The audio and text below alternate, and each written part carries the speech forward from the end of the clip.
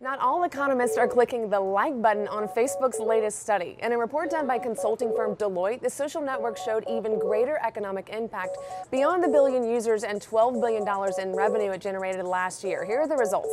Facebook was responsible for $227 billion in global economic impact and 4.5 million jobs. That's about equal to the GDP of Portugal. In the study commissioned by Facebook, each like was assigned to economic value, giving an amplified impact on business.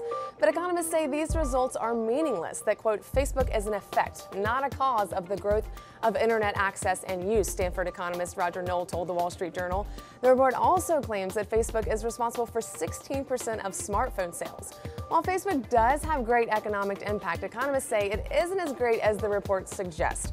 But whether you like the report or you don't, Facebook's Chief Operating Officer Sheryl Sandberg will be discussing the results of the study on a panel this week at the World Economic Forum in Davos, Switzerland. Sandberg disagreed with criticisms of the Deloitte report and told the journal that Facebook has become so big that people actually confuse it with the internet.